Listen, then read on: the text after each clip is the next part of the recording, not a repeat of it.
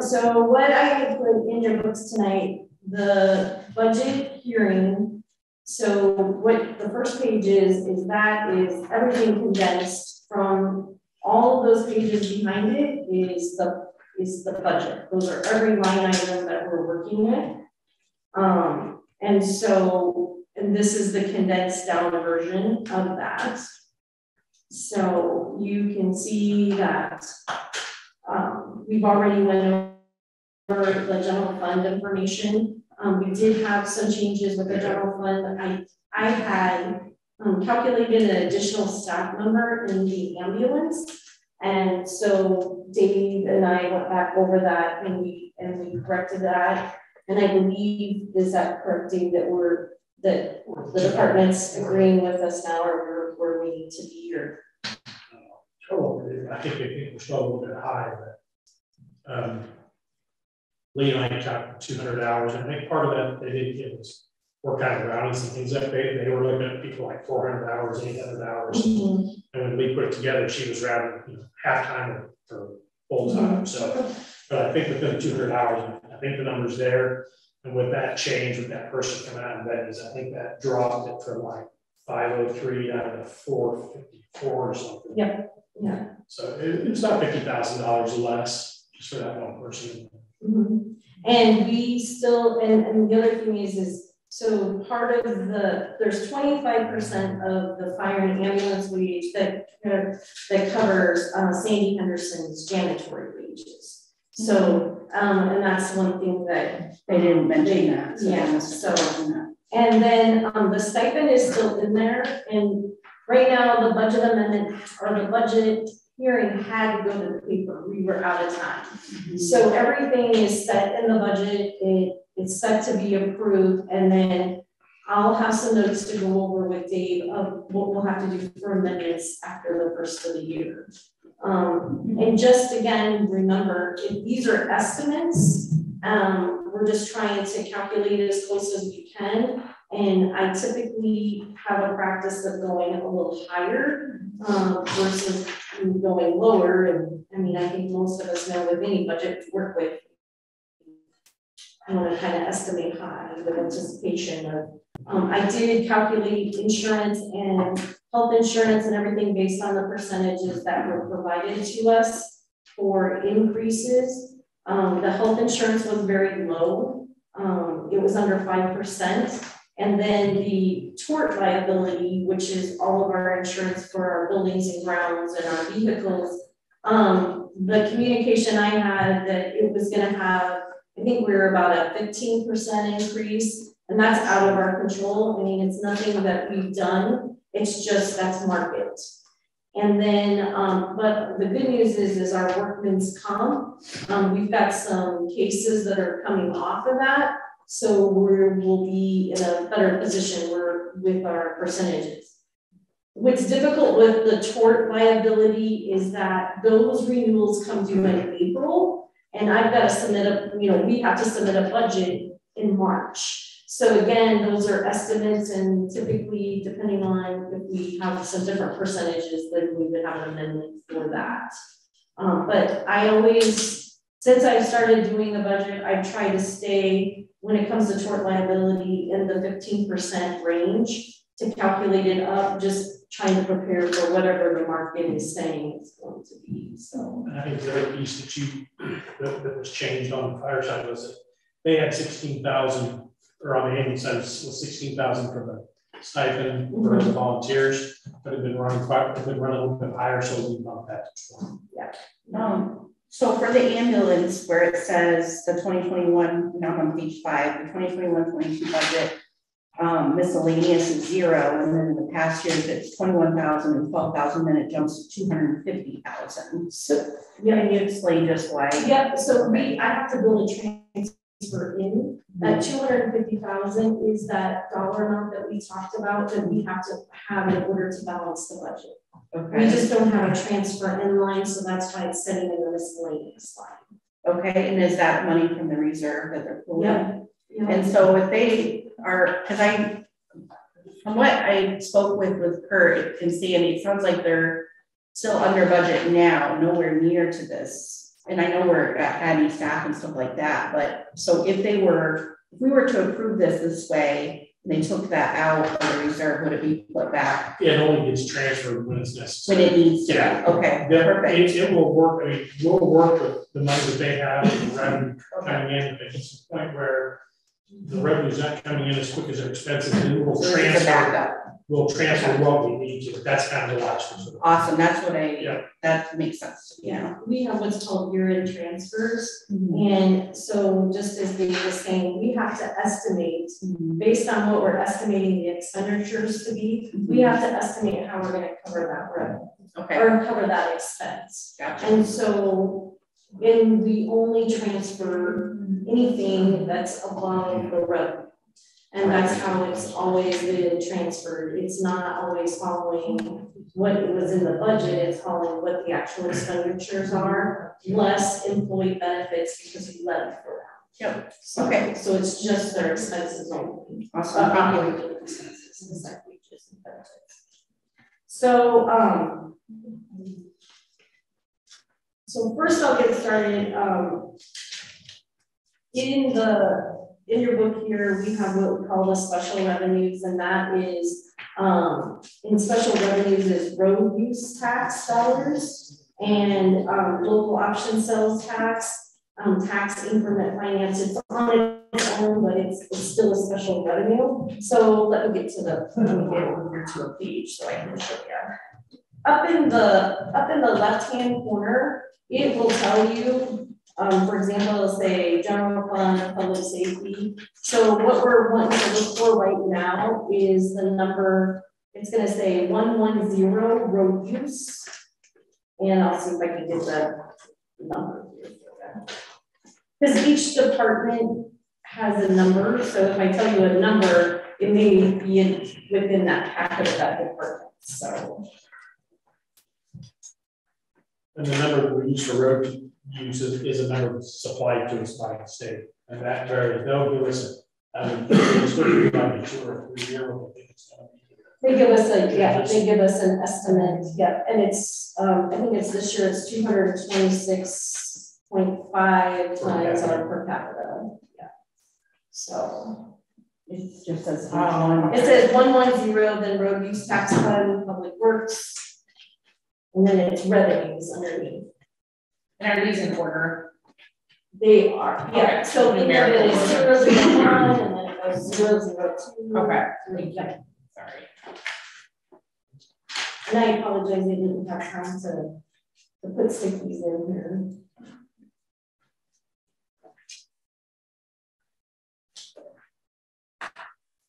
Find it? Can I share? No.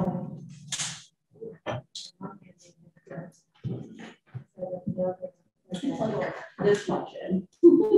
Yeah. Page. I just said page 1 at the top, and it'll say 110 right here. Yeah. I literally opened it. Page 1 on a whim.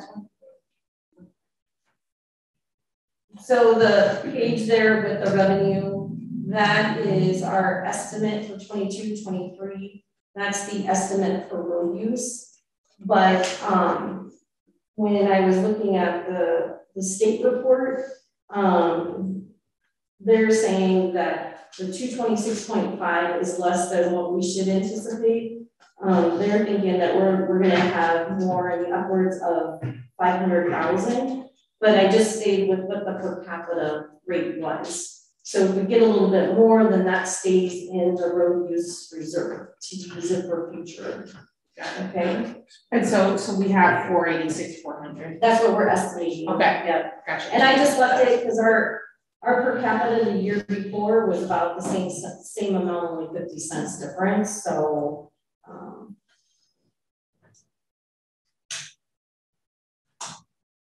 And even though it says approved, it's just, that's how the report runs. So then on the next page, we go into the public works roadway maintenance. There are 2 sections here for roadway maintenance. There is what's just the street maintenance, and then you have a section that is for snow removal and and street cleaning. And the reason for this, it falls back to the Iowa Department of Transportation has us do what's called a road use report. And I know Diane had experience with that when she worked for the county. So that's the reason why there's some separation here with these dollars, because when it comes to that Department of Transportation report, that helps us make sure we can put those numbers in that report. I explain that. So the first page is road maintenance, and second is snow road. Yes, snow and that's it. It's really all the same fund road use. It's broken down by that because we have to report it in those separate areas to the Department of Transportation. So first off there, we have our wages and our benefits, and that's just in line. We have budgeted in there is for Adam, and I have Eddie Ortiz. So they're the percentage that's in the roadway maintenance. And they're split between the street and then the and I just call it road maintenance portion of it on street cleaning and snow removal.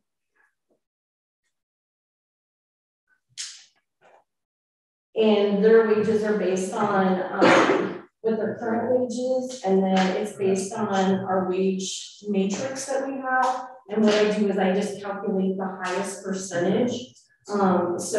This year when they get ready to do their evaluations, you know, depending on what their wage is going to be calculated at least if I calculated at the highest possible percentage, then we're not in a position where we're going to fall short in those wages. It doesn't necessarily mean that that's what they're going to get paid, but that's just what we're calculating it at for their evaluations. And so then in that section, we move to repairs and utilities and contractual services on in there. So the repair and the maintenance and utilities, what that is pertaining to is just what it's saying there. Those are streets and alleys and projects that we have. The purpose of road use tax dollars is to improve and to upgrade and fix streets in our community, and Adam really does a nice job.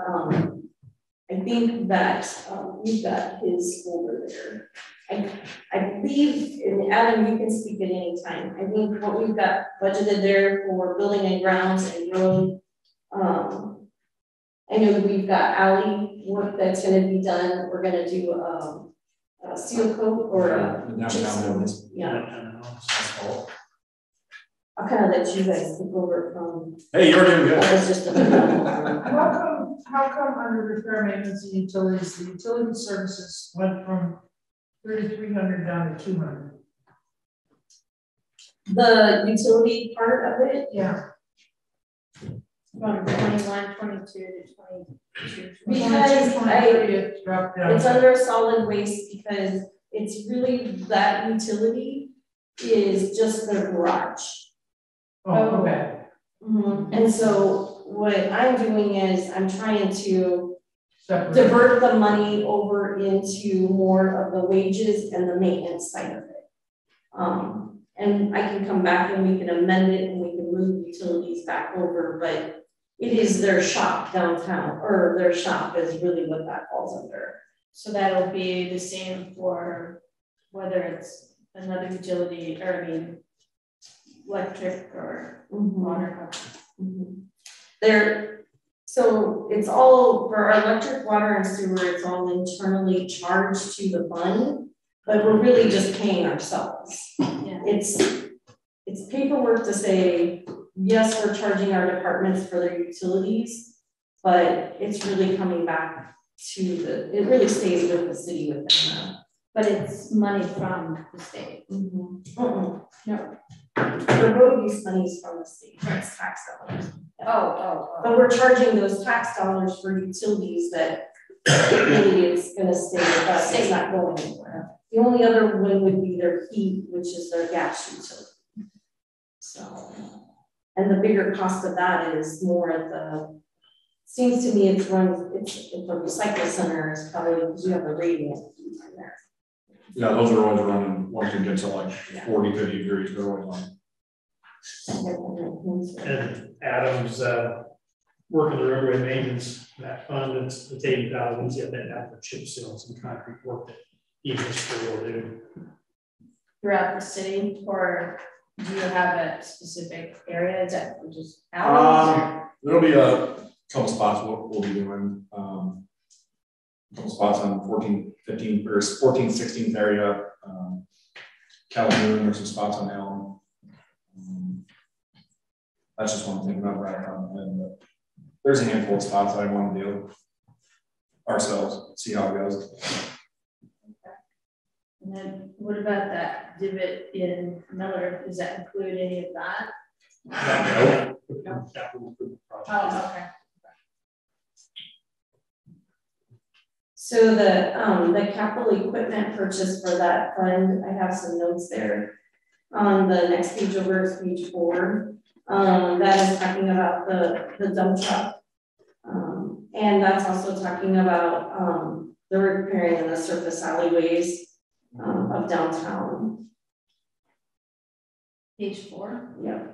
Capital thing. Yeah, the surface there, it's not really a capital improvement, it's really it's just a roadway maintenance. Those are just the notes that I put in there from. So that's only on the line item for capital equipment? Capital equipment is the dump truck and For 70. It's a 550 the one time. It's like a one. What was that one? It's an F550. Council a month ago get approved. There'll be a plow with it too, with a dump box to replace our busted up one time. Came out to like 75 or something. Your truck's so expensive. They all are. I know, we wanted to go buy one because I wanted 50 of them. And I was like, well, let's get it. We'll buy a Tesla, or you can buy Adam's old truck. Or is that going to Nick? Is that the one? I guess I was just confused because there's anything to Yeah, that truck was going to Nick though. because I put it under their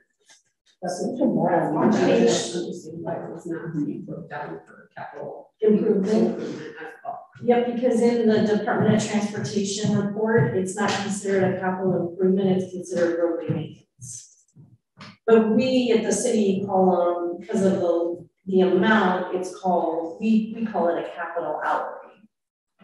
Okay, and you just put it under line item capital equipment. I just put the notes there, yeah, for the 70. It's actually part of the roadway maintenance. So the repair, maintenance, utilities, when we do the streets like the chip seal and all that, that's under like the 6310, 6311, 6321. Yep, those are part of those, yep.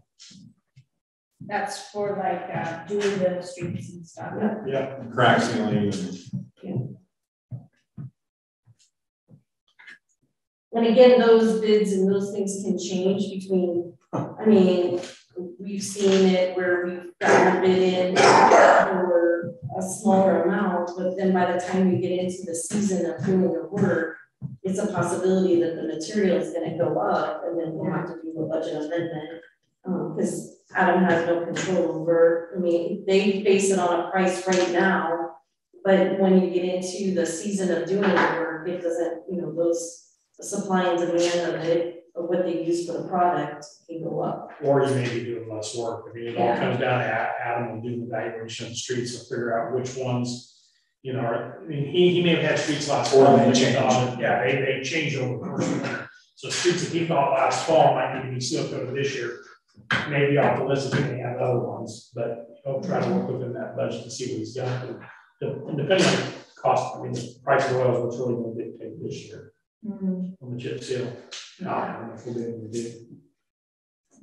And then moving on to page 5, again, it's just like I stated, it's all within the road use tax dollars. It's just broken down based on street cleaning and snow removal. The street cleaning portion of it is just that. We had a Contractual services, we still have on our street cleaner, we did a lease agreement with that, so that's our annual payment for that. And then the capital equipment that we budgeted for here is for a snowplow. Is that the 10.5? Mm-hmm. Yep.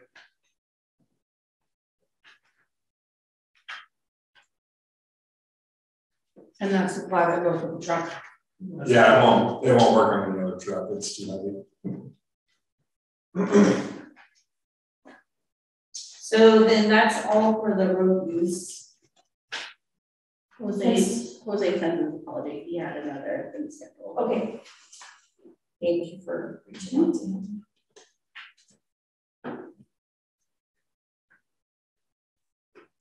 So then on page 7, it gives me our bottom line for total expenses would be 619,300. And granted, I know we're looking at our revenue coming in is going to be 400 and some thousand, but we've had additional revenue come in the past. So we have revenue setting in our road use money that will cover any additional costs. But again, we just have to manage it as we're going through the year and see where we're at with our road use dollars.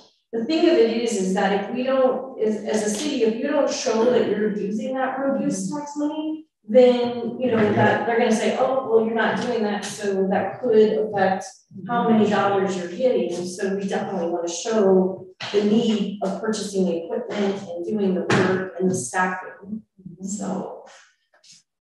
And then the difference, if I understand this correctly, say we're getting what you are conservatively planning on, but we get that or less, then the remainder, the difference, do we just amend the budget because we can't afford it, or do we take it out of what is there carryover from road use from? Yep. Okay. That's just it. So with road use tax and your local option sales tax and the special funds, they carry a cash balance. Okay. So whatever you don't use stays in that cash balance, and you can, that's what you can use, because the idea is that, you know, if you do have it left over, then you reserve it for future work.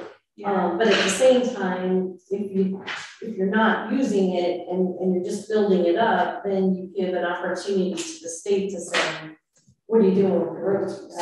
Building it up, what's your plan? You don't need that much, or So we'll take it away. Do they take it away, or like penalize people? No, not the leftover, but they'll give you less the next year. You could potentially be in a position. I mean, I've never heard of it happening, but that's one thing. For the Department of Transportation, yeah, as I say, the Department of Transportation, you know, when I go out to their meetings, that's what they're saying. You know, if you're not showing the use of every dollar of your road use, then they're going to say, oh, well, we're going to lower the per capita percentage because everybody's not really using that money. And I've never seen that be the case. Does that change every year or per administration? It can change every year. Yeah. So, I mean, a lot of that's based upon your sale of fuel in the state. So they'll have projections, and they typically look out 3 to 4 years, and you may get a set of numbers like this year for the next couple of years, and the next year you may have, like they may say, oh, in the following year you're going to get 270. Well, it may come in next year, it could be 268. It could be, they could say it'll be 271 because it's just constant fluctuating because they're kind of monitoring that. But they try to, you know, give us the best estimate they got of what we're going to get. And usually, I mean, at least in my past history with the IDOT, they're pretty close, you know. I'm looking to get you. Yeah, they're saying, so they give you like a 5-year, and so for fiscal year 2023, they're saying if they're basing it to 126.50 or 50 cents, and then, you know, next year 127. So it basically goes up at almost $1 every year. But again, it's not, I mean, next year they're going to come out with another report and they're going to say, nope, it's going to be this for the next, you know, just depends on, just like as Dave is saying, how much we're traveling, how much people are spending in fuel, and you know, what's the impact on tax, more tax, less. So this last year they said they were surprised at the state. They were surprised because they anticipated that we'd see a huge reduction in road use tax, but quite the opposite. I think it's like almost 5% increase. So it really shocked, you know, the state level thinking, because they thought traveling and all of that would really be, you know, impact, and then we'd be looking at less road tax money, road use tax money, and it was the opposite. It was up by 5%. So Doesn't make sense. Unless they go a year, unless they're gauging it, and you know, year prior, they're not caught up, like they're not estimating current year, you know. So for them, it would have been during COVID, peak of COVID, and that's when they come out with their report this fall. That would have, it should have impacted it to show lower, but it didn't. So the only thing I think that I understood, just listening to the discussion back and forth, is that, yeah, it may have dropped off, but when we opened the doors, then everybody went. And so it, a lot of public transportation was closed down too, so people had to use their own cars. True. In bigger cities and stuff. So, yeah. But I don't know, Diane, in your years of doing the road use, I mean, I've really not seen it fluctuate terribly much. It's pretty much a steady grading. Yeah. And looking back through, like, back in 2012, when I first came on, it stayed pretty average in that, like 480,000. So last year was probably the largest that I had seen it. In the last couple of years is the larger part that I'd seen that we got extra additional. So the next section we have is that's on road use. Then you skip over the special revenue fund because we don't have any activity in that. That was used for FEMA funds for flooding. And then you're going to get to 121, which is local option sales tax. So local option sales tax, again, it's estimated higher. And this all started going up. One, the pandemic a little bit more, but when the state passed that internet sales, I bet it increased our revenue by about $125,000. Yeah, because exactly. Yeah. So that was when the government started making internet sales pay local taxes. Yes. Right. Okay. So, and then what happens with that, we talked about this before, it gets split. If you look at page 4, that's just the percentage of the breakdown. So a third. So we have a third that goes to general fund, a third that goes to the street fund or capital projects fund, and then you have a third that's split between the parks and the library. The third that's going into the general fund, then it'll get divided out because we have an equipment revolving plan. So that's where we'll have 25,000 that'll go. We talked about this last time. That's where we'll have that 25,000 go to the PD for their vehicle. Yes. And then our other portion of that, we had talked about moving to get the whatever maybe we have left or whatever we can work with. And if we have an additional amount, we want to move it to the pool project to get that pool taken care of without having to do debt on it if we don't have to. So then the TIF portion is 125. So the TIF, so Diane and Cara, when they were here in December, what we have to do is we have to levy those tax dollars with the county. So it's a portion off of property taxes that we're allocating and asking to take care of development rebates, to also fund some wages and staffing at the city. And it also includes the WeLead dollars that we pay for our contribution for development, and then the $100,000 that we do for the grant for economic development. So the other part of it is we have 2 general obligation bonds for road projects, and that is also 100% TIF'd through them. So that is the total revenue that we requested from the county to pull off of property tax portion for those items. So you have the revenue come in, and then you have the expenditure go out. So in my tip, in our budget and on our worksheets here, this amount is the exact amount that we're supposed to do for rebate. But if you remember when we went through budget, what I put on the state budget is the revenue that or the expenditure that we're going to pay out, because we have an overpayment. I think it was about $6,000. But what I wanted on our worksheet was what the actual rebate dollars were, and then I'll break it down to make it so it's the actual amount. And the reason why is because our paperwork versus our state budget, I want our state budget to balance with the urban renewal. So, and that's kind of what Taylor, we had kind of talked about. And so I have to work with Taylor on those reports. So what I have budgeted here is what the actual amount of TIF rebate is supposed to be. That was requested by Deepak, but it's not what he's going to get paid out. Okay, and we'll get to that because that will be when we make that transaction. I will have amended the annual contribution to be what the dollars are, and that's again what Taylor talked about that we'd be working through. So the state figures is what's written here. The county figure of what we applied. What you're going to send. Or yes, because we want to collect the money that's owed to us. Yeah. So we want to collect the 100% of the rebate that's applied for. And so that will go into our TIF revenue, but I'm going to only expense what's due. So then that way we're getting the money back that we overpaid. Okay. That makes sense? Yeah.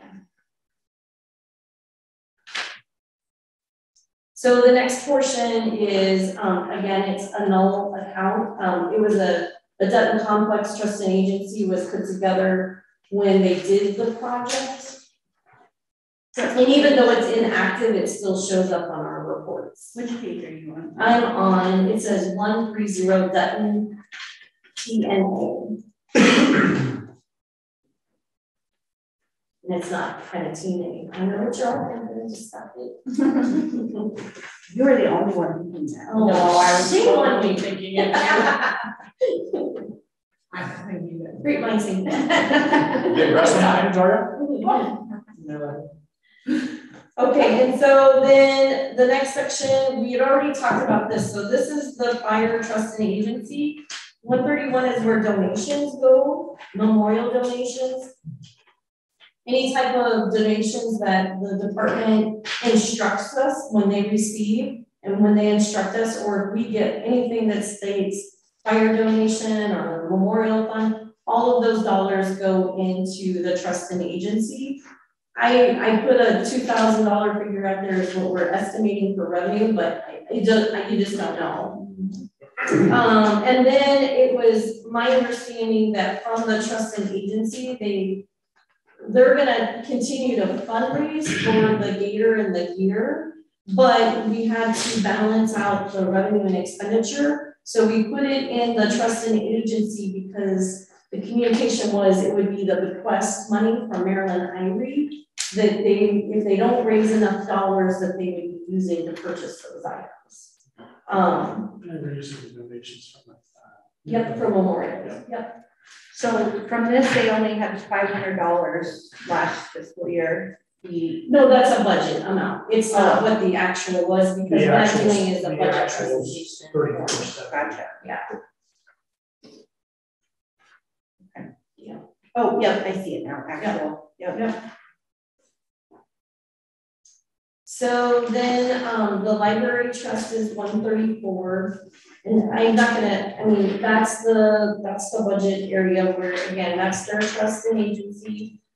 That's where donation dollars go into or requests go into, and that's where we move money for example, they're gonna be using money for their building upgrade, for any equipment, additional purchases come from the trust and agency. So I wanna, unless you have any other questions, I'm gonna skip over to the 200 is called debt service. It's the 200 and a debt service.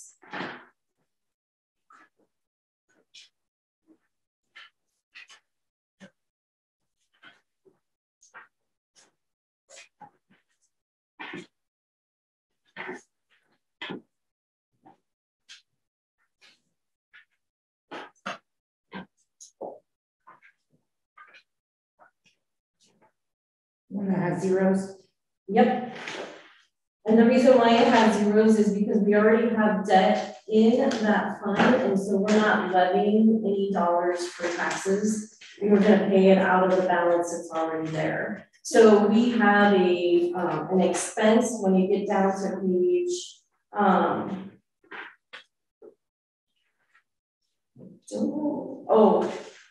so we have an expense on that of 100 and, I don't know why it's not showing there.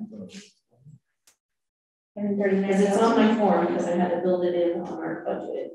So it's, I think it's around 140,000, but that bond is, I'll have to get that number. What that bond is that is the library, and that is the phase 1 of City Hall that we refinanced for a lower rate, which was really good because we were able to get a lower rate. We didn't have to extend the term, and our payments reduced too. So, so that is debt service is where we pay basically our loan payments out of. That's the purpose of debt. And then the other portion is just like I talked about, the general obligation, the street loans that are coming from property tax dollars. Again, we're not levying property because we levy the TIF dollars. We have 100% TIF that's covering those.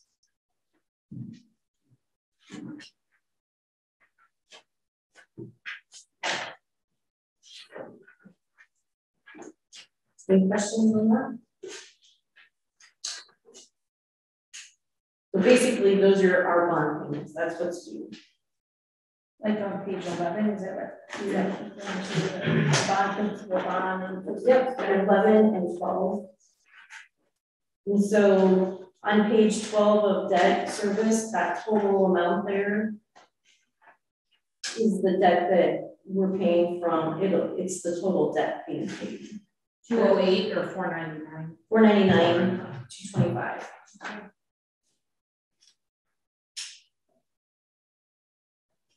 Is that next page to what you were talking about, 137,400? No, that's just that 137,400 is the general obligation that we have. It's on my Iowa budget form, but I have to look and see.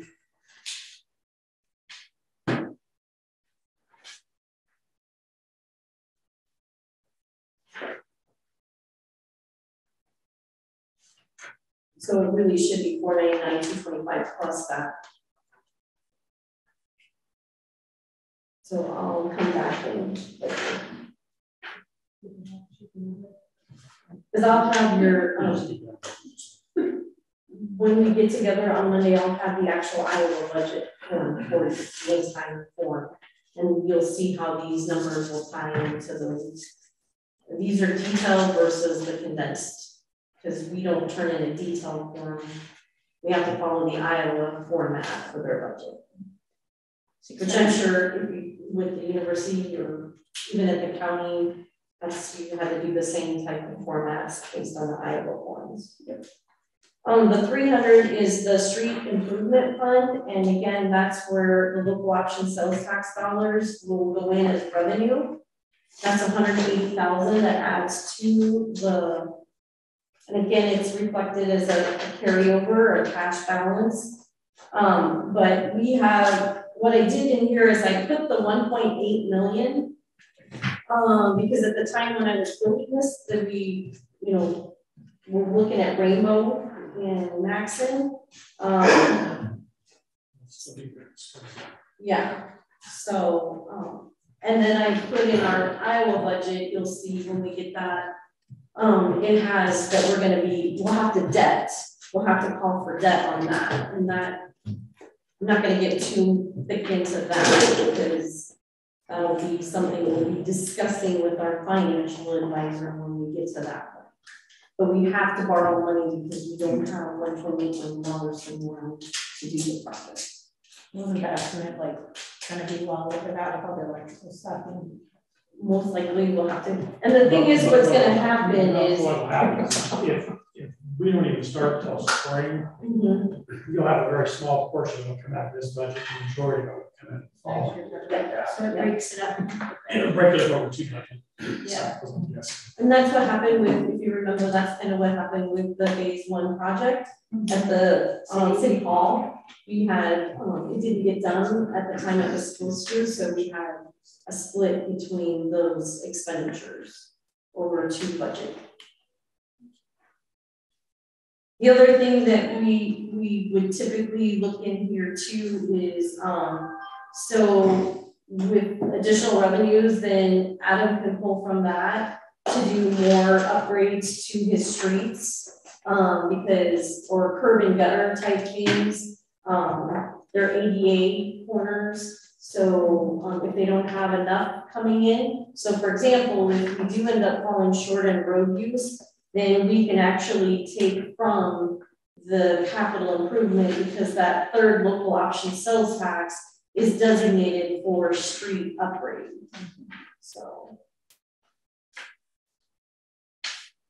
and then if we do a capital project like, and we didn't put phase 2 in for City Hall because we really haven't got any, we haven't talked about numbers or we haven't looked at that, but those are projects that you would put under your capital project too.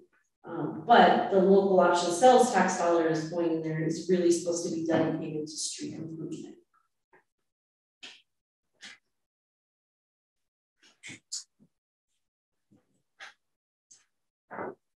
So I'm going to skip forward because the rest of the items that are there, again, they're funds that are inactive, but they still print on mine.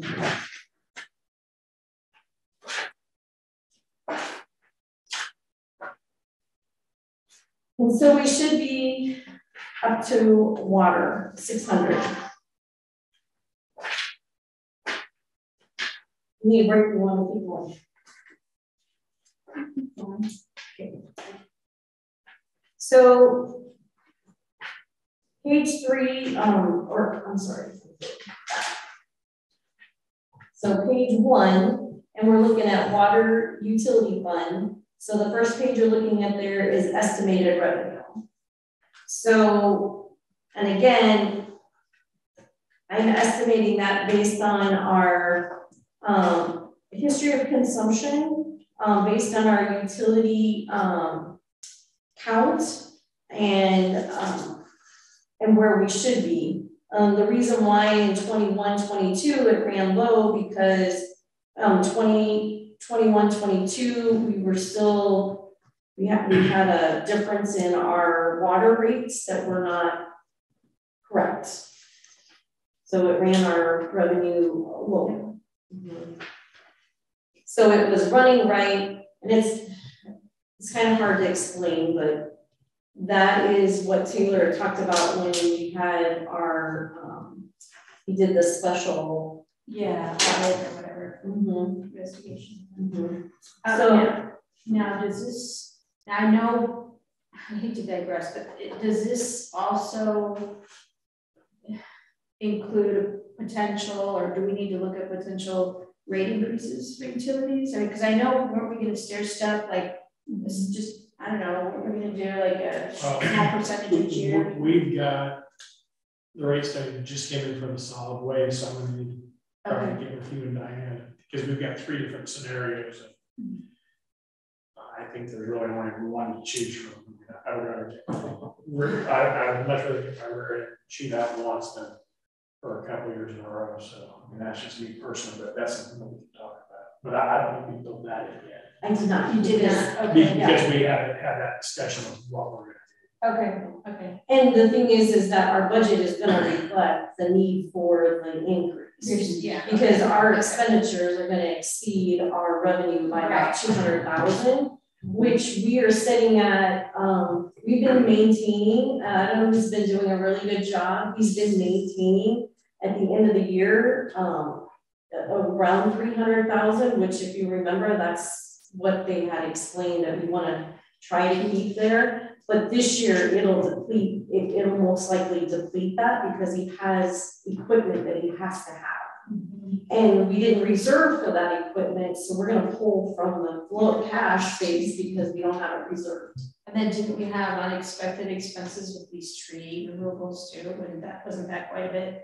That's different. That's solid waste would be the garbage trucks, the dumpsters, I didn't know if that included. It's also and Diane had come in and asked this question. So our recycle. So when we started doing that, and we'll get to that when we get to 670, but we'll talk about the recycle program. And so, okay. So with that, that's what we're estimating for revenue. And then you get into what you're going to see here on page 3. So you have the 805 department, which is utility collection. So that's the administrative office. That's where are you at? On page 805 department. Yeah, page 3. Yes. And you're paid. So it says 600. So what the 600 does is that stands for water department. That's the water. The 6 stands for an expenditure. And then the 805, it stands, I can't talk anymore tonight. Utility collection billing. So that's your administrative staff at City Hall. So when we're talking about these wages here, you're talking about Shari, me, and the city manager and the rest of the staff, because it is 15% of their wages that are budgeted from here. And then the staff at the department as well. That's another section. Okay. Yep. And then for us, I'm not budgeting, anything outside of just the regular operations. Sorry, can you say that one more time? So the 805 is water, and then the other number? The 600 so the state of Iowa has chart of accounts, and so the 600 represents a water fund. Okay. The 805, it represents the city administration, the folks that do the billing. Okay, that's what it represents. Gotcha. The 6, that's the expense. It's telling you. Let me back up. What type of expense it is? Just that it's an expense. When you see, when we start on the first page of water, it says 604. The 4 stands for revenue. Gotcha. The 6 always stands for expenditure and lines. So right after the 600. Yep. Okay. Yeah, and then it's listed on the page actually. And then the last 4 digit is the function. Yep. So, and I don't know if you went over that yet in Emily or not, but they will. No, but we used to have similar, and they still did at the university. It would be where I memorize them all. Oh yeah. It's pretty sad. Yeah. No, it's not that I'm gonna do that for you. You see a lot. Yeah. So again, we're not asking for anything outside of, when you look down at I just will point out, I'm running the 600, 6805, 26407, the professional fees are running a little bit higher because that's what we pay the attorney fees out of. We split it out of, again, it's usually 15% of whatever the budget is. Under contractual service? Under professional, that could be engineer costs. It's engineer costs, attorney costs. Yeah, it's the fourth line down. Oh, under contract service. Yeah, I missed it.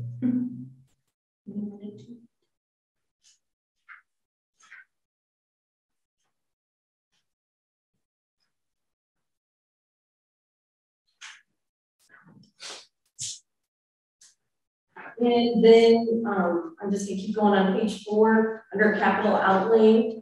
I put $5,000 in there because again, I have to take a look, but we're not gonna purchase a $5,000 refrigerator. But we are potentially looking at upgrading our financial software to do some more stuff for us. So I'm just building it in there for now.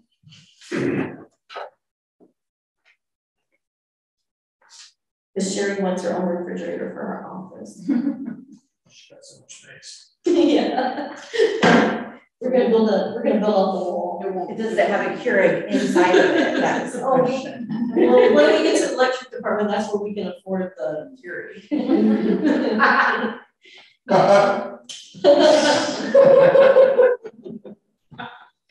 3 of them. We just take it from Ed's. So, okay. Now you move into operations, and that's Danny. So as the water operator, he's 810. That's where we're talking about. Cara, you'd asked with the public works staff, the operations staff, that this is Danny and this is Mac. Their wages are out of the water fund. Operations enterprise or whatever. Departmental expenditures for wage full-time, wage part-time. Yep. Part-time. Yep. And then you just account for overtime. Yep. Okay. Because unfortunately, water means to break. Right. And so that's everybody in the department. In that. It's not everybody's. It's 50% of Danny's wage and it's 100% of Mac Howe's wage. Okay. Okay. Because Danny also manages the sewer collection, the street collection. Oh, okay. For sewer, but we'll get to that next. So, and again, I mean, really what you're looking at here is just the operation costs and to operate. Again, I commend Danny. He's done a really good job with chemicals. Before we were spending probably 3 times the amount on chemical. One, we upgraded the RO system, so that helped out on chemical. But at the same time, he's done a really good job of being a little more accurate and getting the chemical mixtures correct. And you can stop me if I'm wrong, but watching the budget, that's made a difference because before it was really pulling down our water utility. So he's done a good job of organizing that and getting some more efficiency there. So just remember that for your review. Make sure you note it in there. I save city money. And in his capital reserves, he's preparing for a replacement with the RO filter and so because we have, what is it, every 6 or 7. Yeah. Now, within all of the departments, do we account for depreciation? Is that so the only reason why we would account for depreciation is if we were an accrual base and we were cash based. Okay. Okay, so they don't. And the accrual part comes up in the insurance coverage. So we don't have to accrue it on our books because we're a cash basis. So we don't have to accrue depreciation. Okay. What we do though in our insurance coverage is we depreciate the value of equipment, and that's what determines the coverage in our insurance. What our staff did, if you remember, they did the ERP the equipment revolving plan. And so they're using similar depreciation schedules to know what the life expectancy is on that equipment. Just a plan for improvement or replacement. Yeah. Okay. And that would be filter, that would be vehicles, that would be, you know, any of those larger capital, you know, improvement equipment pieces, I should say capital equipment pieces that are going to run you $10,000 or more. Okay. Okay. And then if you look at Dave's capital equipment, he's got in there new pickup, and there's some security stuff that we're looking to do down at the plant. And then the 105,000 on capital improvements, something that we'd like to do. It's going to really depend on if we have the time. Can get put together as the valve exercise program. What is it? The valve exercising program. Basically, you bring in an outside source and they help you set up a program. You have to buy a valve exerciser. Essentially, when we have main breaks, we have valves that work. So this program is set up to find those valves. Exercise your valves yearly. Okay. And that keeps them working. And it finds your problem zone. Lets you replace it. I mean, that's really something you should be doing. Every time you do I it. had that discussion. You should exercise your valves annually, just to make sure the stuff they're going to operate, because there's nothing worse than 30 below and you got a big water main break. And Nothing. if you had valves at work, you could isolate it to a smaller, but you can't. So, or even in 60-degree weather, yeah. you have to shut off 5 blocks instead of 1. What about hydrants? Is that also? Hydrants are something you just take care of on a yearly basis. I didn't know if there was. Those are exercised twice a year. That's already done. Okay. Those get flushed and they're exercised, and they find out through the course of doing that if a hydrant needs to be replaced or not. So replacement is not something you just have that in your budget, basically. In your building and ground maintenance, basically. What do I gotta do to sign up to be exercised? Slowly, Shari. Twice a year sounds good to me. We're practicing my E's, I's, O's, and you said valves, not vowels. Yes. Yeah. Yeah. Louder than they have to put up. Unfortunately, when you start this program, you find a lot of valves, but you also find a lot of. Good thing there's like 40 broken already. But then immediately replace them, right? Yeah. Just It's a process. But it identifies your problems. The first thing to do is find the spots in your town where you need valves so you can isolate spots of town. And then, because you got to go shut the water off to replace the valves too. Yeah. So you should have valves behind those valves, or you spend twice as much doing live. I mean, they do have the technology to replace or put valves in live, but they cost twice as much. So you want to try to mitigate that. But. Every once in a while, you have to do a live one that you try to avoid with all codes. That's usually an emergency situation, isn't it? Like when you Valve absolutely. replacement's not usually any sort of emergency. Oh, I didn't know whether the water main broke or something. See, when your water main breaks, you just have to keep going until you get it shut off. If you have to go 2 blocks down to another valve, that's what you do. Okay. So that's the emergency situation. Well, the guy that had all the knowledge of all the broken valves went out the door and didn't tell anybody. Yeah. All that knowledge is still in his head. Don't worry, we're finding out. If he's water main break. I thought that was Jim Barner. Not George. Both of them. Jim was the one who was. He just did his thing. Master of all, you know. Thankfully, we've been blessed with a couple good years with less water main breaks. Yeah. Hopefully, it maintains. You better knock on wood, now you just said it. There's no such thing as luck or bad luck in the water department. It's gonna happen. It's gonna happen. When they come breaches. Yeah. 4, 5, 6, 7, 8. Just keep on going, and they don't just roll with the punches. So, but again, I mean, we're gonna move over. I mean, the other thing we have there. Did you have anything else that you for operations. On page 10, and that is our bond payment. So we have a revenue bond for water, and we just refinanced this one last year, lowered the interest rate. So that's a savings to our, and that was also in council, Beranek and McFerren, you can help me here. So we reduced the interest rate, and it's going to save the fund about 70. Yeah. Mm-hmm. So, and that also helped, you know, kind of hold off that rate increase because we refinanced.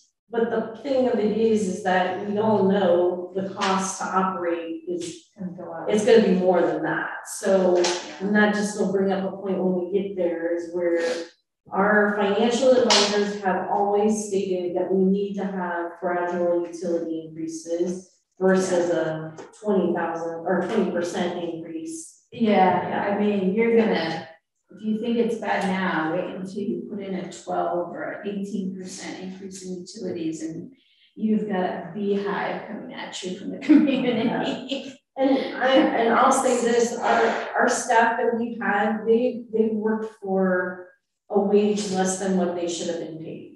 In order for our utilities and even our public works for the longest time, we've got some very dedicated staff here because they worked for less than what they should have been working for. I think, and you guys can correct me if I'm wrong, but last year, we did do evaluations and we exercised to bring up their wages to get them closer.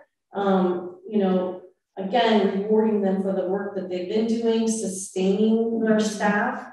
But I mean, we still haven't went where we should with their wages. We still need to come up a little bit more with wages. And that was an improvement upon the process too, because that was recent.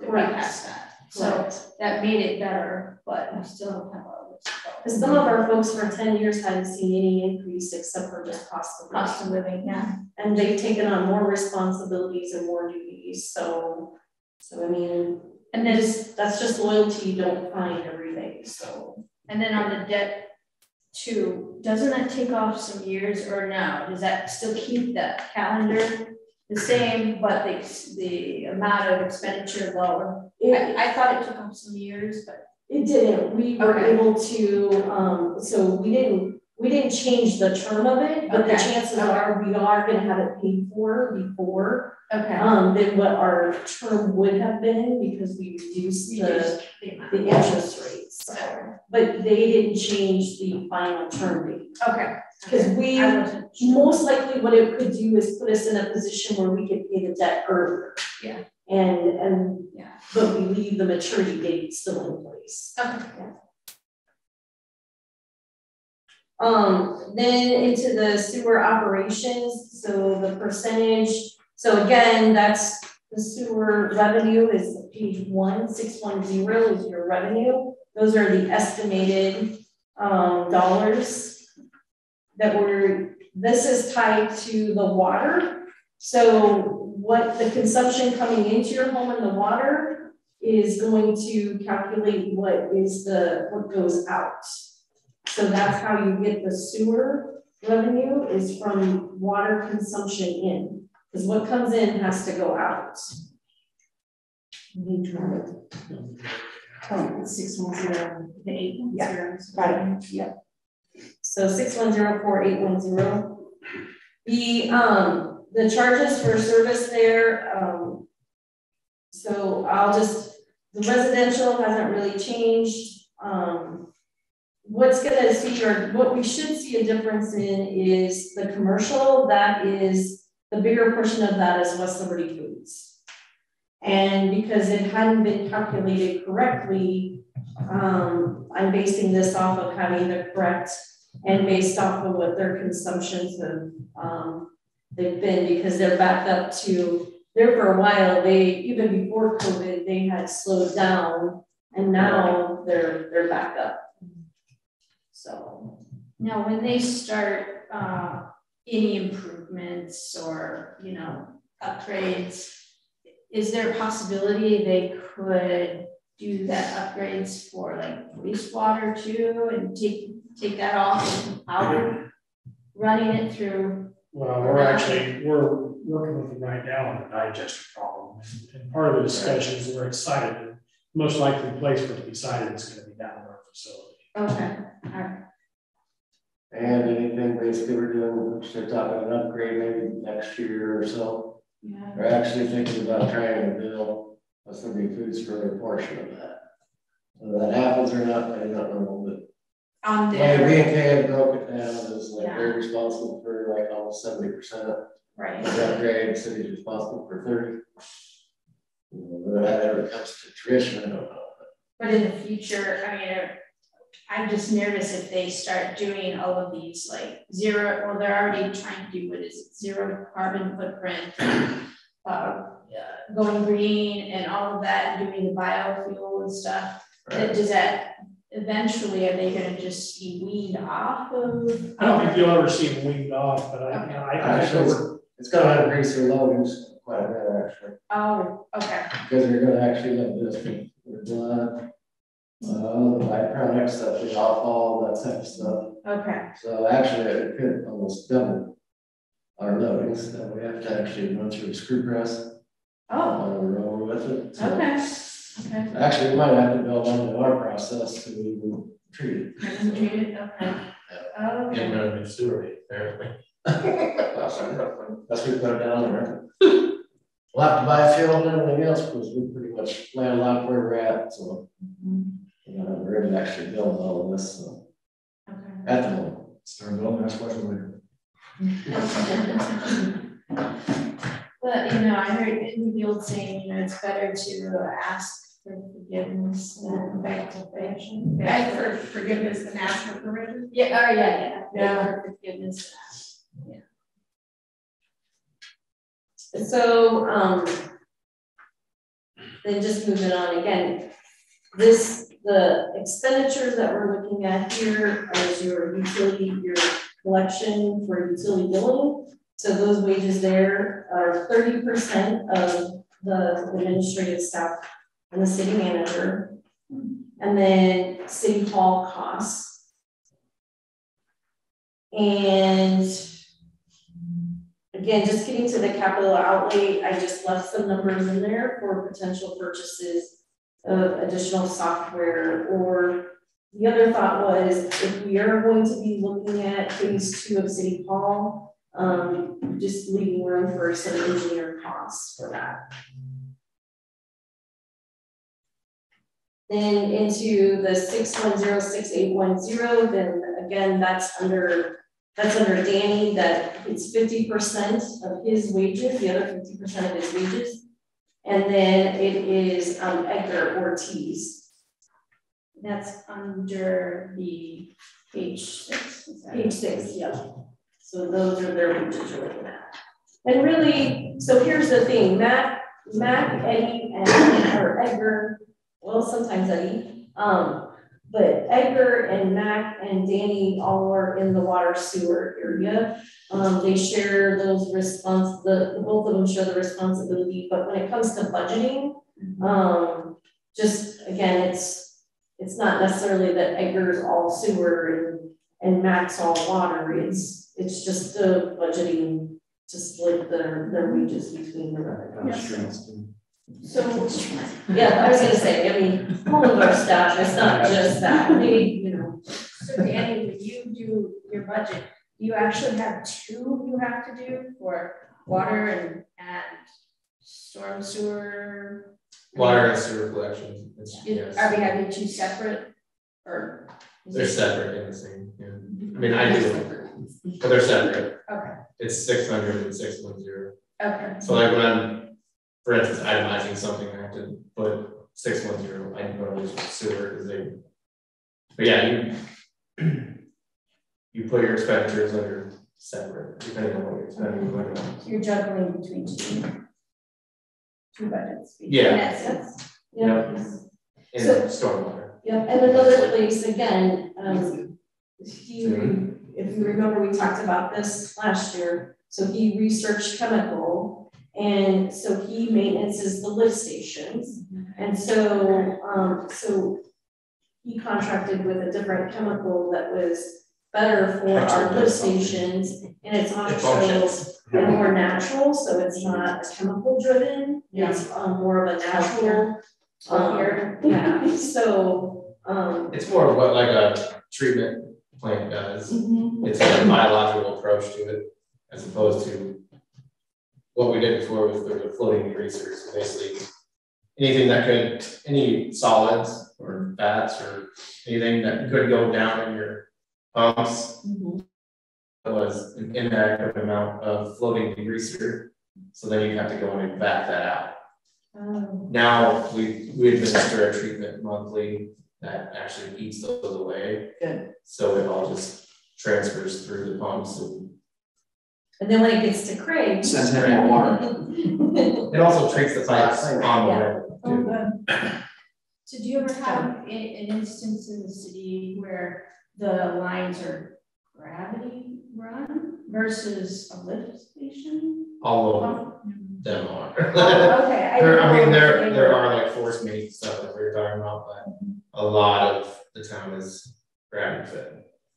Most of it. Like they've been doing for 3,000, 4,000 years. yes, Yes, my mind. So I mean, it all basically gravitates to lift stations, and then that uses its force and gravity to get to the wastewater. I didn't know, but I guess where I'm thinking is where there's a point where you don't have to use the lift station. Like there is a point where it's solely that, and that there is no lift station involved. Is that impossible? I mean, you have to kind of picture it all as a unit functioning together. Okay. So you're using gravity and the lift stations to complete your job. Okay. Everyone's track. So that's all. We're building from the north side of town, it's gravity fed south, and then it gets flat where it's flat back up, and then it's gravity fed from there. The new place, I don't know. Science. Then it has to be lifted up and slows it down. Downhill. Okay. So it all works together. Okay. I just don't. so when shit rolls uphill, we've got problems. That means you're back up. Okay. Thank you for explaining that. I don't know how that works generally. Yeah. There's a lot. I can teach you how to play SimCity if you like. I mean, it's pretty accurate. But it is the most accurate description of sewer is shit rolls downhill. Yeah, it is. It is the most accurate. Yeah. I'm using it directly from our engineers, because when we were looking at Dutton, that was what they said. It won't go uphill, people. You have to have, and the better way to have it is more gravity versus trying to engineer it to pump it, to force it. Yes, Or you're spending money every time. Yeah. I mean, you can put a force main in a hot shell and then you can't grab it. But you get that out cost. Yeah, that's the idea of where the sewer plant is. The sewer plant is in the lowest part of the town. Yeah. Okay. That's So why. it's out on the north side of town. On the south side. And it's close to the creek, so that's our discharge. Yeah. That place is really cool if you guys haven't seen it. It is. I like the UV room. I think that was awesome. It is mind-boggling. It is. It's definitely, when he took me through it, it's definitely something if you guys haven't seen it. It's no laboratory. That is very true. Okay, so Danny has for capital improvements, I think we were going to do some storm drain work possibly, or I think we still have to figure out or work out. I think I just left in there the numbers that we had before. That's the 8,100. I thought we bumped the storm drain. I have 15,000 of those. Yeah. But I think the other improvements I left in there from last year because I don't know that we got around. I just didn't know where we were at. Yeah. 7? And we were getting a truck. sewer truck. Maybe. We already done that, hopefully. Yeah. We ordered it last year and we still I know. haven't got it. So, Supposedly it's completed and it's either waiting for a chip or it's waiting to ship. That's under I've the been told two equipment. different things. That's under the equipment. The capital outlay, yeah. And again, I mean, if we don't spend it, but I mean, sometimes I don't know, but what we've said is it's just better to have it there. Again, I mean, it's gonna happen. It's gonna happen, we're gonna have to replace it. When you have to do work on the lift stations, is that like involved with like water meter valves, or is that something you have to put into your improvements? That would be just his maintenance. Maintenance. Yeah. But it always depends on what. Yeah. Yeah. Okay. If If you're he has to replace the whole lift station. I know the 200,000 I left in there because we had, we still haven't figured, I mean, we had some discussions out there about that lift station. yeah. At the north end. Yep, and I left it in there just in case we had to move forward on that. That's what it was. Or build a new one. A main lift station, yeah, it'd be an added lift station. Right in the middle of the baseball. You've got the pictures now. Nick will love it. Well, that's where Leo said would be ideal. Like, no. Why not the playground? Right there. I don't know, or the street Once we can lights. get to it. And I think the other thing was generators. We were still working on For the lift station. for the lift stations. And that's what I left in capital equipment too, yeah. Okay. Any questions? Are you ever going to bring back the meters, the water meters again, like we had years ago? The yard meter? Yeah, the yard meters. No, because the ones that we had used were old ones. Yeah. Come off our old system. They're antiquities. Yes. And part of the problem was when they broke, or you can't fix them.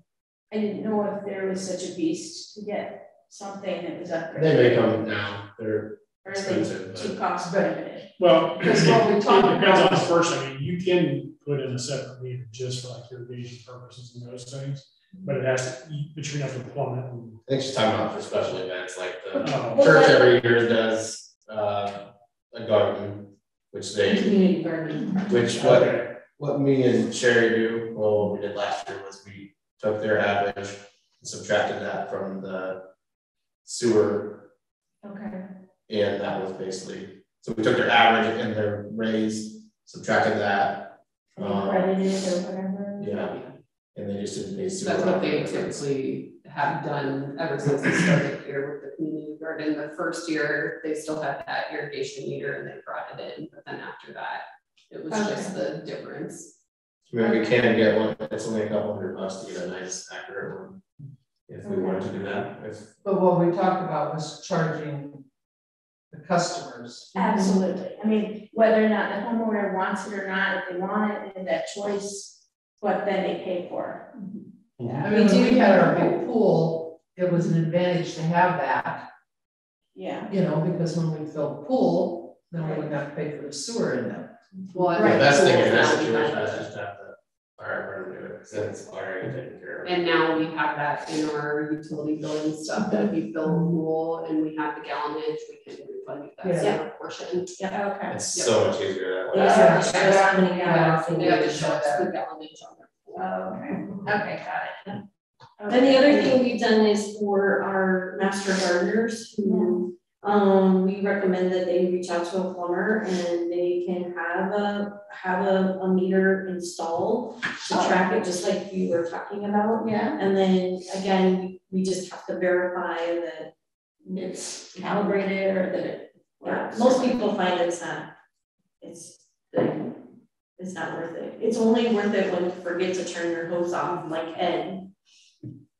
Broke. No, whatever. We weren't even home. I'm just kidding you. Broke. So that's what we usually have is folks, unfortunately, their Faucet breaks. Yeah. Or they forget to turn their hose off and it runs and runs and runs and.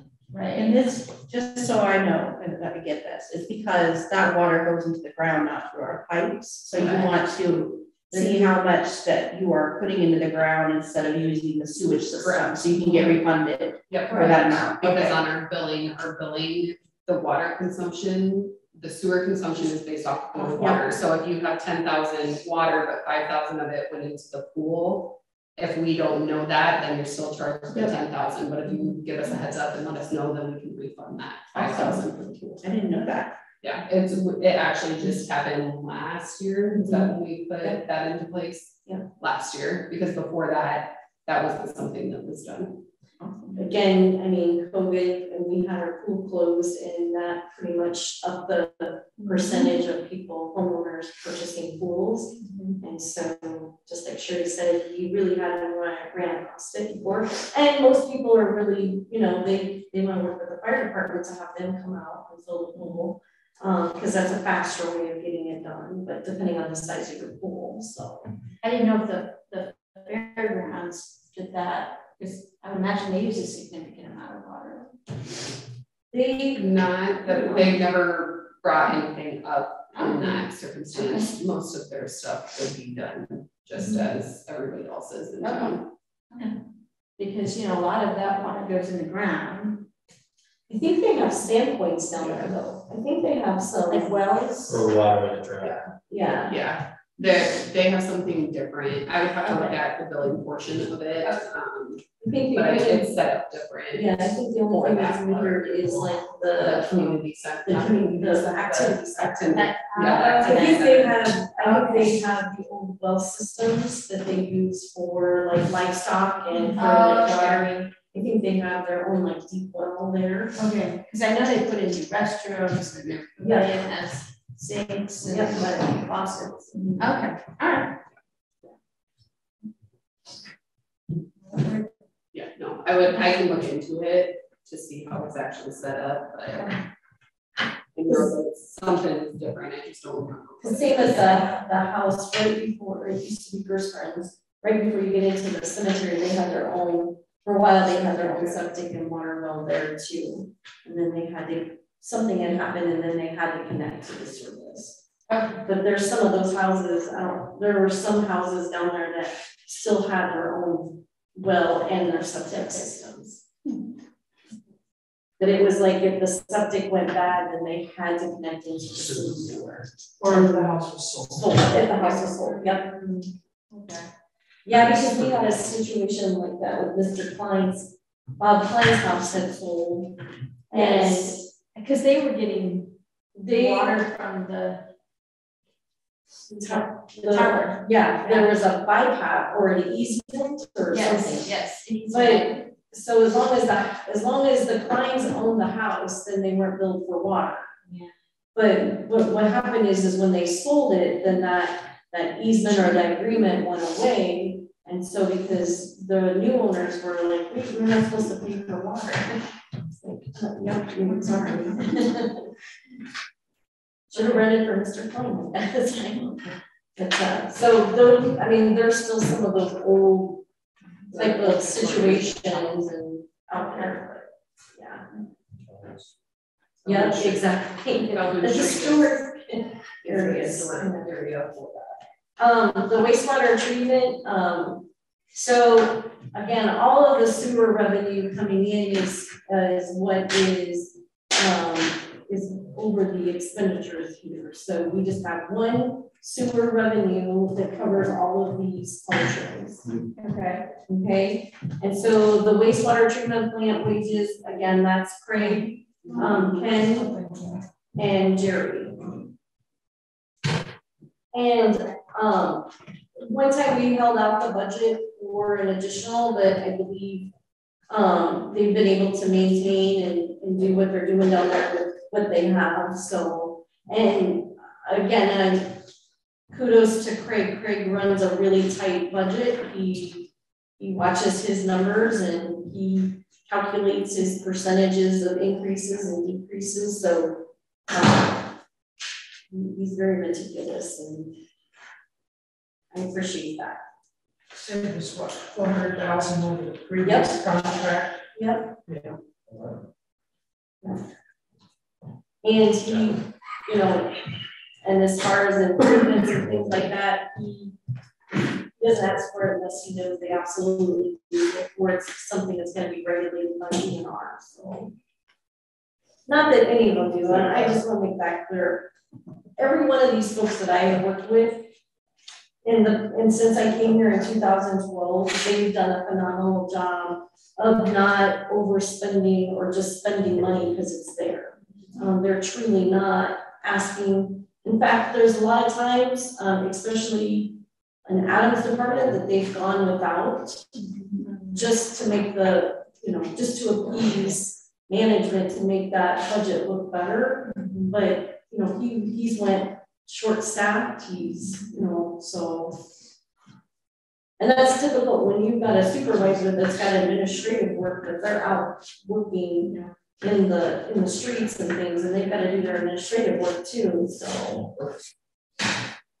And staying on top of certifications and things, so. But no, they all do a very, very good job. And that's when I said, when we look at our budget and where we're at today compared to 10 years ago, it's these folks here. You know, they're doing that financial work too. Lee, can I? Okay. Sorry, yeah. I'm gonna keep it going here. So, so with Craig, I mean, all he has, he's got a truck that's coming in, and he needs a new mixer, is his capital. And again, Craig doesn't ask for it unless he needs it, so. And I don't know, but how do you get to spend that kind of money on a mixer and I can't spend $5,000 on a printer? Well, the That's next one might heck of be a mixer. fixable. I don't know. Supposed to get a quote. Supposed to get a quote. They're gonna give me a quote. See if it's. His mixer makes money. Yeah, your mixer makes money. Mix that straight, that's just that. Perfect for mud pies. Possibly. Who It's buys? gotta run dry over That ain't mud. You can't get through this budget without talking about food. I'm just saying, I'm trying to, you know, because it happens, and that's where we make money, so.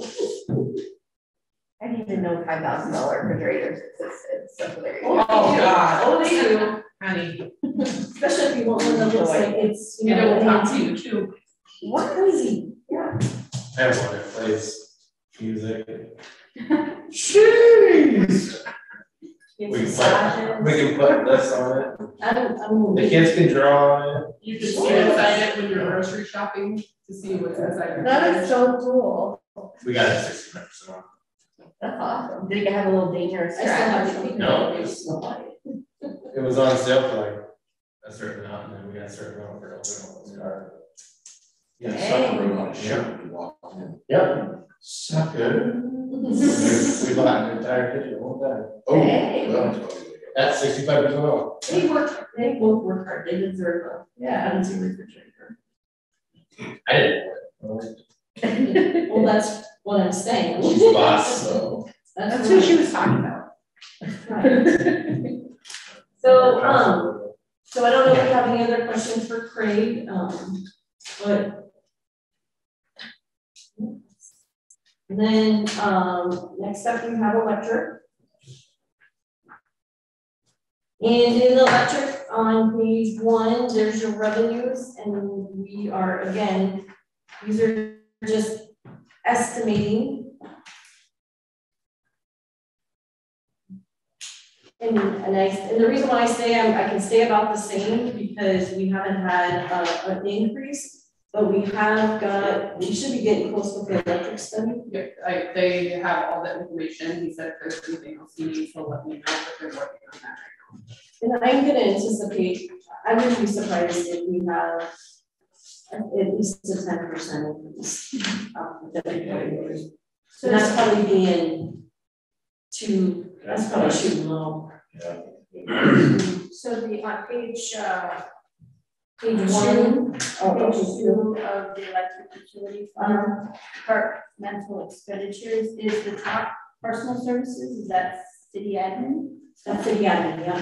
And so it's 55% of the, so how it breaks down for our wages. So the city manager and myself and Jacob and some of Nick are 5% of the general fund. Okay. So then the rest of the staff is broken down through the business, the utility, because that's the primary work that they're doing. Yeah. The utility. Okay. And again, that 55% is the cost of the, you know, the software to do the billing And the work. And then under that, it's employee benefits. Is that just in benefits for the reflected above? Yes. Staff only? Okay. Okay. And then under the building ground maintenance, looks like it's only 15,000. Is that correct? What? For building ground maintenance. Yeah. Is that all that? Or it's high. I put it out there a little higher, okay. Because we still have, so one thing we have some possibly concrete work that we need to take a look at for parking. And I haven't had time to talk to Dave about it, but so that section between the police department's garage and then where the American Legion garage is at, yeah, there's a small section in there that's just grass. And so I was gonna look at getting an estimate to get it concrete. So that would allow more of our staff and our utility folks, then they got closer to the door that they can pull in. But it may, yeah. But just not knowing what the time frame is on things too. Because technically we have staff that'll pull over there and park if parking's hard, and we shouldn't because we don't allow our community members to park on the grass, so we should be doing it. Yeah. Yeah, and likewise, our police department, they're in a gravel parking, and again, that's not within code because we're not supposed to have gravel parking. So there might be some concrete work that we have to look at. Well, the reason why I brought that up because I thought that the building needed more work. Needs a roof. And I That's 15. On the next. I didn't think. Oh, I didn't think 15 was enough. Well, that's City Hall. No. That's City Hall's budget. That's not. You're looking at the electric portion of the city hall. But that's City Hall. I was thinking it was his. Yeah. Oh no, You're looking at the 805 right now. Yep. Yeah. 805. Is administration. That's that administration portion of it, the 805. Utility building side, not operations. Oh, okay. Yep. That's why I was confused. And then mine is that low anyways. Mine is about. Your building's, I think, about half of that. No, it's about 10. Really? Yeah, for building grounds, I mean, it's honestly, it's basically keeping the weeds down and that type of stuff, building the grounds. Unless something goes to hell, but I mean, the roof has to be done, but that's under something else. Okay. So, Okay. if that's what you're thinking. Yeah. Yeah, that's under something. So again, in the utility, the building side of it, when you get to page 4, the capital outlay, I just left some numbers in there because again, Dave and I haven't had an opportunity. For equipment reserve is just reserving towards future purchases of if we have software upgrade, server upgrade, the 20,000 for capital equipment. Again, it's just I just have some equipment stuff that we need to go over that we didn't have an opportunity to go through during the equipment computers. I think with Nick, we have everything updated with our computer equipment. And I believe our servers okay, but I just set it there just in case we still have some IT and server issue things that have to be. And I think we also talked about security cameras is in there too. So, and then the capital improvement is just setting, you know, I didn't know what was phase 2. And then, before we move to the next one, can you tell me about how much more time you think we have? Because I basically, I have to give a presentation from like maybe 7:10 to 7:15 to 7:30. That's it. That's all I have to do. So I can step out. If you think we're gonna go longer than that, maybe because I feel antsy. We're in the antsy. I didn't know if folks want to take a quick break. Yep, we're or well, no, we got solid waste. Solid waste. Oh, well, then do you want to take a break? And then take a break. Or do you just keep moving? Yeah. I do want to keep moving and see if you see me pop out, I will pop back in. Yeah. So why shouldn't take long? Oh, we can be done in 12 minutes. All right, let's do it. So Ed's is next. And sorry to interrupt me. No, you're okay. Yeah, you just wasted 10 minutes. I did. I mean, they're a tough crowd. Again, this is the operation. So this is Ed and Damien and John and Ryan. And one more. We haven't got him yet. Not. So if they have, he wants additional staffing. Yeah. But I didn't build that in there. That's not in this budget. You didn't? So we have to amend it. Okay. It's not in the 309. No.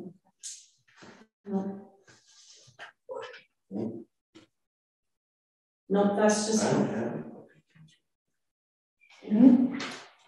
So you're saying, and again, I mean, I know they're doing the rate study based on that amount of employees. So, but I'm without having the rate study and knowing what our revenue is going to be. And that's going to take a while. Yeah. Because they are processing everything that was sent to them. I'm gonna let you guys talk because you two need to talk on that. That's not you do. Well, it was approved last year. But I don't have it in this year's. That's fine. Okay. Because I need the two of you to talk about that. Okay. Because I didn't send it on your budget meeting, so. Okay. Again, benefit costs. Then getting down into the repair, maintenance, and utilities. Again, I could talk to this, but he's got, I don't know what you guys have discussed, but the funding he has in here is tree removal, tree trimming. You know, that's the maintenance that has to be done. And maybe he stayed pretty close to that number with the contractor that we work with. And I'll just let Dave take over from there because we can kind of talk a little bit more. Because I pulled the numbers that we had on Well, I think we doubled money on doing line work and pole changes from what you had Yeah, last that's the year. point of having the extra one more employee. So that Remind me on our we bumped the generator repairs and maintenance quite a bit. Well, the generator repairs and maintenance used to sit at $100,000. And over the course of interim city managers, it got trimmed down to basically almost nothing compared to what it used to be. If we have anything go wrong with them, bring anybody in to work on them, it's a ton of money to get them to come in. And so without the budget line item there, basically anything that we're going to have done, we're going to have to bring back and have amended that budget to get it done. To get that in. Instead of just getting it done and paying for it. Okay. We showed more of a true cost on his operating supplies than in some previous years. Like on the capital equipment, looking at new trencher. Yeah. And a little bit of on the security cameras. And you had a question on the contract services. That was the solar. Yeah. Solar. Solar, we have a contract with them. They come in and they do spring and fall PM on the turbine. Yeah. So, So there were just a couple of things that Ed wanted to get up, and I think we changed something on the street lighting and the poles. You were gonna code things differently, and that's why we changed those as well. Well, yeah, because we were pulling, we did that. We started doing that last year. We added a street light number in there because we were pulling that out of system improvement. It really shouldn't even come out of its own little world instead of coming out of that. Which is why we bumped up the street light. Which is why that got bumped up, because that's where it's supposed to be coming out of instead of where it was. So that's why that's the way that it is. What line item is that under the street light? It's back. It would have been before. Oh. It's on page 5. Okay, under the operation. Yeah. Now that's only going to be there for like maybe another year or maybe a year and a half, and then it'll be gone, because once our street lights, we've got them all up and We don't need to do it for a while. we won't do anything with it. So that light item will go back down.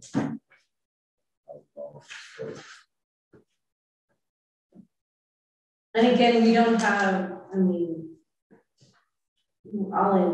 just being honest, we'll anticipate budget amendments. We just had so many disruptions trying to get this put together, and so I was honestly rushed, and so I know that there's going to be some amendments. So, do you have any other questions for Ed?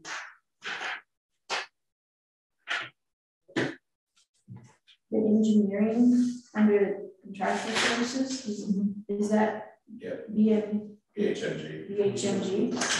And does that need, is there anything that needs to be in that number?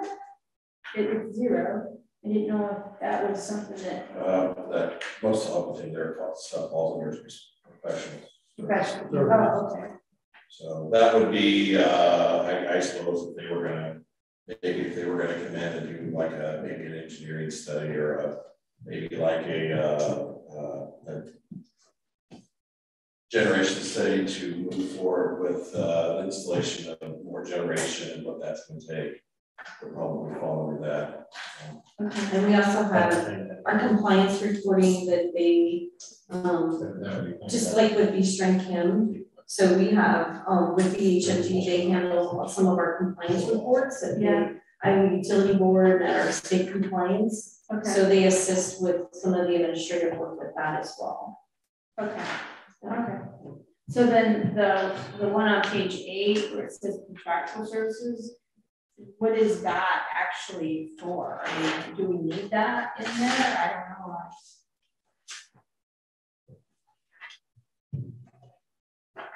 Since we haven't really influenced page 8 yet, above capital outlay.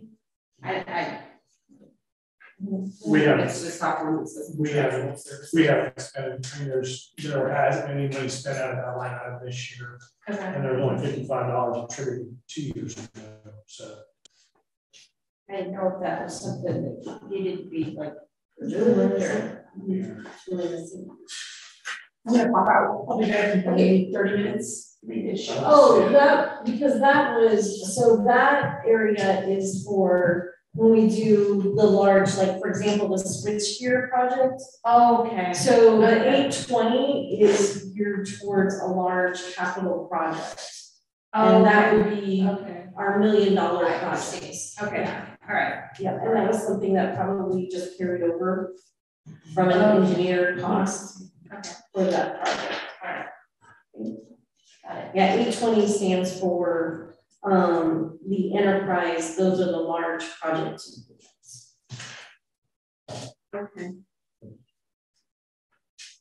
And then the 830 code under there, that's your bonds.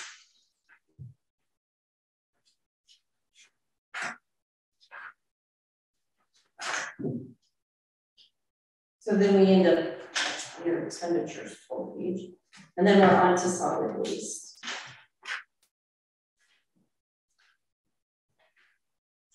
And solid waste is also managed, and some of Adam's wages come out of just a small percentage because we wanted to make sure we had a little more to pay for additional staffing for the solid waste department. And so that is going to be Adam. Help me remember everybody. Dylan, Brayden, Justin, Brayden, Dylan. So that's just department staff. Mm-hmm. But they all, but Eddie works through, I mean, he does the garbage as well, but yeah. And what about, does that have any reflection of the admin staff? The what? Yeah. No. It does not. Because solid waste just isn't a large enough revenue in order to use a percentage of it. Okay. We're required to remove the garbage from our community. Mm-hmm. The problem is it's really difficult to charge the money it takes to actually operate that. Yeah, and that's what we're up against now. I mean, the equipment, the garbage truck costs, the staffing costs, the dumpsters, all of those. I mean, they're very, very expensive items, but most folks don't understand, you know, they think if they pay $22, it's outrageous. But $22 for each household doesn't cover what it costs to get that garbage from, because then you have your tipping fees, you have your landfill fees, your transportation costs. Yeah. I mean, it's like having the pool and the business activity. It is just, why don't we just dump it all in the pool? Yeah. It's just really difficult. It just is a really, really expensive cost. But we have to pay for those expenses, and the rates are going to happen. Okay. So getting into it, our revenues are not reflecting what's some recommended changes. They're recommending what's currently there. We got expenses, we just don't have all the rates in here. So our revenue, we're based on what we've seen, it's at 515,000, and we'll get over to the expenditures. And again, I'll commend Adam because he runs a lean budget. He watches it as close as he can, but you know, those garbage trucks are expensive to keep running and keep fixed. It's really difficult for him to control the fees that it takes to go to the landfill, because if folks are not recycling, then there's more weight going to the landfill that increases our cost. Also, when we took on the recycling program, at that time, if you remember, and Adam and Diane can explain this probably a little bit better than I can, but there was a market for recycle. Very low. Very low. And as soon as we pulled the trigger and went to the curbside recycling, then there was none. It tanked. So now we were having to pay for recycling. So now they weren't, because we had an agreement with Scott County, is that right?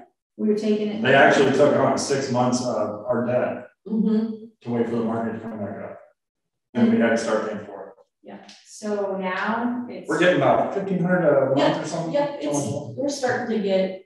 Since is it bouncing a little September, bit? I think. Yeah, since September. August, September. A little bit back on it.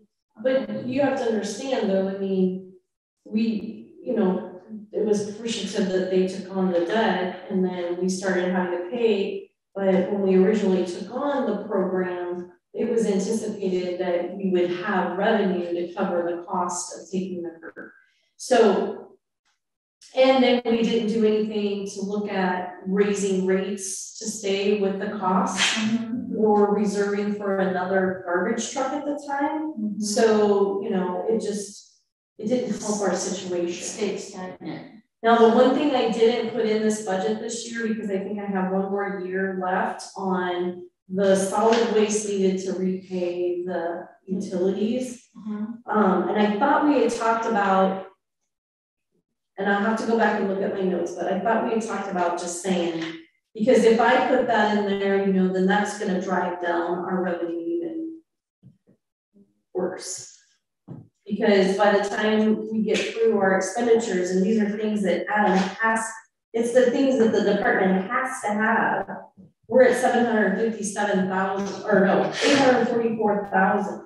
and we're only bringing in 515,000 in revenue. Yeah. But we have to have those trucks. It's not a question of wanting them, we need them. Those trucks are about half of that cost. And the problem is, Adam with his repairs on these trucks, having bought new trucks. The rear load, that's. Instead of buying a used rear load, we really need to buy a brand new that will last a while. He spent more money on repairs, we probably couldn't have had a new truck. Had we, not had to put money into repairs. So it's just time to bite the bullet. And it was down again this week or last? It was in the shop again. It's still running, but it's not right. They couldn't get it to do what it was doing on us, but it was gonna keep an eye on it. Yeah, it's motor issues. And so when I'm recommending that we, look at a resolution to finalize that debt between that internal loan, we're only talking for this year, we're only talking $30,000, but that's $30,000 that the solid waste can't afford to pay. Where the other utilities are setting in a decent position, they're in a better position to forego that than the solid waste is paying. But I'll work with our financial advisor to put that information together so that council can actually see what we're saying we're gonna forgive, or if we wanna say, we're not gonna forgive it, but we're gonna allow those rates we'll delay it and we'll allow those rates to catch back and see what it looks like from there. So I think in the course of like July 1 or something, by July 1, don't we need to factor in new rates so that they take effect? My hope is that you'll put it in effect before July 1. I'd like to do it by June if possible, but we need to have that discussion and take it to the full council and have a vote on it. Okay. So the only other one we have is stormwater, and stormwater is a new utility. And we have to do some work on it because the ordinance wording does not match our utility billing process. It's not in here. It is going to be on the state budget of revenue. And I just took a guesstimate about what the revenue looks like. But there are some things that we push that, not council, but that ordinance got pushed so fast that there is information in there that is not in line with what our billing is. We also, there was not made clear of who is going to do the calculations for the EDRUs. Because there was nothing discussed or agreed upon with our engineers, because somebody has to go and calculate to figure out what their stormwater cost is going to be. Okay. And most communities, it's always your engineer. Well, yeah, wait a minute here. Well, he did it during the study. Yeah. But then but nothing was ever decided about how or when or what. It's based on like square footage and stuff like that. Right, but I thought we had picked a number that was an average or a median. Not for the commercial. Not for commercial. For your residential. The residential we'll have a flat rate. But not the commercial. So I don't know. So we have to let anyone know what revenue we work with. We don't know what those measurements are. What did he give an indication for commercial at all? He just gave an estimate. But not for the rate in that study or whatever they just put together, the presentation. He hadn't physically went down and did the work of it. He just did a estimate of it based on areas. I would pay in that. What would be a lot of money for it? This close.